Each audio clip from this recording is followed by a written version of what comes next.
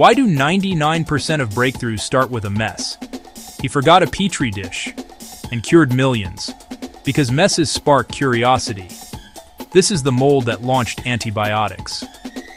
It's 1928. Alexander Fleming is cleaning up his lab when he spots something weird. A fuzzy mold on a forgotten petri dish. Around the mold, the Staphylococcus bacteria were dead.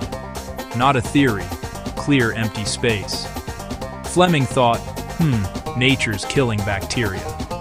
He isolated the mold, Penicillium, and discovered penicillin, the first true antibiotic.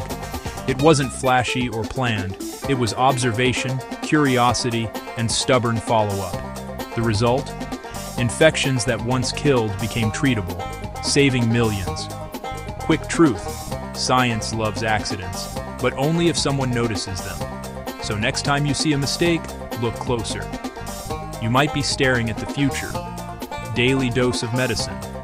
1 minute of medical wonders, every day. Follow for more medical wonders.